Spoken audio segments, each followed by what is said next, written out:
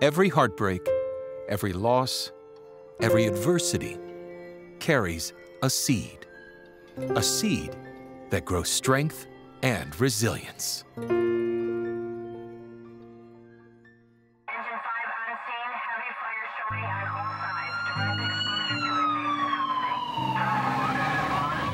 On the night of April 18th of 2016, someone set our garage on fire. The heat was astounding. Within 3.5 minutes, our deck was on fire and the back of the house was on fire. It was hot enough that it melted the gutters. The aluminum gutters were just like dripping like water. Kaden has decided he's going to try to go save the house with the garden hose and got second-degree burns all down his arm and on his neck. And I did that thing that you think, why would anybody be so stupid as to do that? And I completely did that. I ran back into a house that was on fire to try to save my animals. And we never did find them until after all the excitement was over. And then they kind of nonchalantly wandered out and was like, so where's the food? As it was, we lost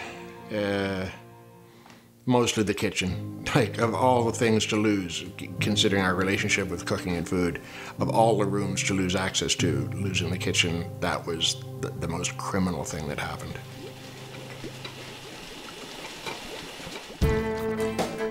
My husband and I love to cook. We love to cook together. You have another bowl? Every relationship conspires to be a good team. Not without moving. If you can work together in the kitchen, you are a good team. When you feed someone, you are strengthening the tribe. It's how you grow people, it's how you grow friendships, it's how you grow society. Kaden is one of the smartest, most creative, weirdest, most inventive people I have ever had the pleasure of knowing. If you added like liquid smoke to this, it would totally be burnt. We do not speak those words. I used to be an eccentric, colorful East Vancouver artist. Now I am a Midwestern housewife. He's from Canada. Yeah, maple syrup, beavers, hockey, single-payer healthcare. Yeah, I love Canada. The first time we cooked together, she was up visiting for the first time in Vancouver, and it was just magic. I don't know. It's hard to talk about it because it seems so mundane, I guess. You know, just cooking, it's just cooking, but to us it's so much more. It's creating and it's love and it's sharing our day with each other, so it's pretty awesome.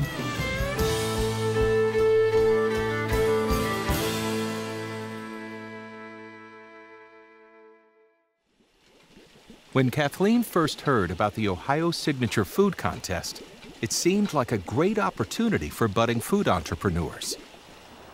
I heard about the contest in February or March, and the deadline was June. And I thought, yeah, that sounds like a cool thing. We should totally enter that. And then we got a little distracted. We had a fire. Winning a contest was literally the last thing on my mind in the aftermath of the fire. And I didn't find the email again until 2 days before the deadline. And I thought to myself, I will be damned if I let this fire take anything else away from me. So I'm just going to enter and see what happens. About 10 days later, I got a phone call. Hello, this is Kathleen. No, you're kidding! Oh my God, honey, we're finalists! And so I shrieked and jumped up and down.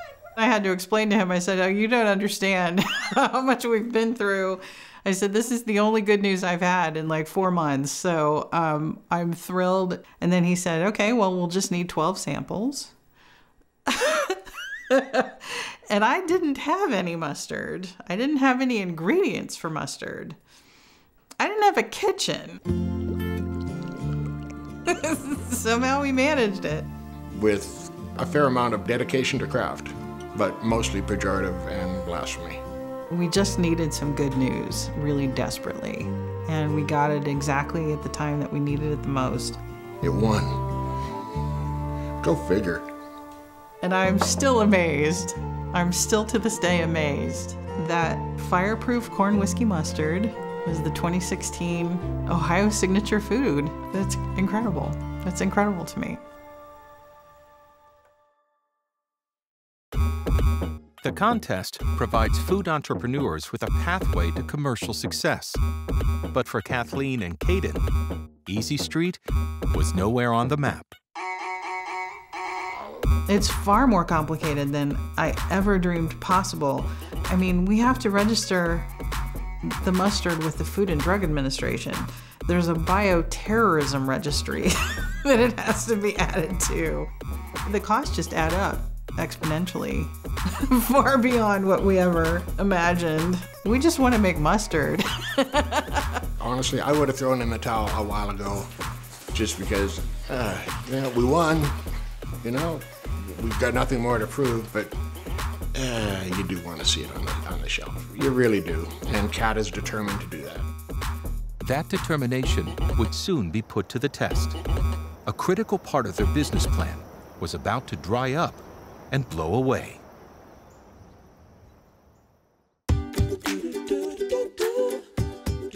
A major perk of winning the contest is access to a commercially licensed kitchen to jumpstart production. The Knock is the Northwest Ohio Cooperative Kitchen, and it's a wonderful facility. We're so blessed to have access to it. The Knock is a facility where entrepreneurs can go and rent commercial kitchen space to make their products. So this is where your product will be made. It's incredible to kind of get the tour, and I can picture our product, on that line. And it's just going to be so amazing when all of this work that we've put in over all of these months comes to fruition. I'd be lying if I didn't admit that there would be toasts conspicuously and enthusiastically consumed. I know it's such a horrible cliche, but I'm so close I can almost taste it. Then, out of nowhere, the bottom dropped out of their most important business collaboration. We had a lot of problems with the people that we'd been working with to develop the product, which to this day remains an absolutely inexplicable event. We came up with a name for the product, and I cleared it with them, and they said, yes, that's fine, go ahead and use that name. And after we won the contest and after we had promoted it under that name for about 6 months, then I got a Facebook message that said we had to choose a new name. That dissolution impacted us at a very fundamental level. It's a very difficult thing to talk about, but it set us back time-wise, it set us back financially, and the impact on morale, yeah, we're feeling it. We still feel it. I'm still kind of sad about it, actually. I'm still mystified as to how that all played out. Unfortunately, we're a few months behind where we thought we would be, but it's all gonna be fine. It is a cumulative character-building experience, and it just made us better as a couple. And being better as a couple is a very good objective.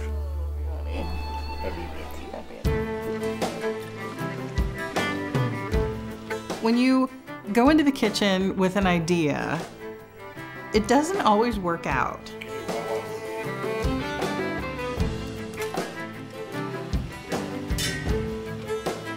That happens all the time. You get to the point where the recipe says it should be done, and oh my God, something wrong. It could be the air pressure, it could be the humidity. So you have to figure out, just using your taste buds, and you figure out what actually needs to be there. And at that point in time, the whole recipe can take a sharp veer to the left, and it turns into something else. And sometimes it's so much more spectacular than you could have imagined. And you taste something and you think, nobody in the world has tasted anything like this before. And it's fantastic. And it's very creative, it's very inventive, and it's just a lot of fun.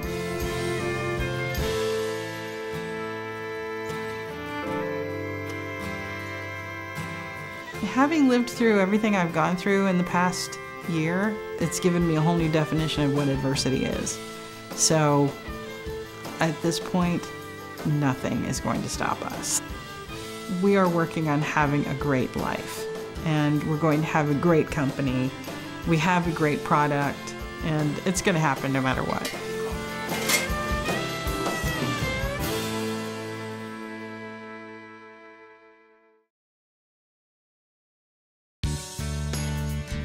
If you love Our Ohio Television, then you'll enjoy being an Our Ohio supporter. For just $25, you can enjoy Our Ohio magazine, support Ohio food and farms, and stay connected to what's happening in your community. Visit supportourohio.org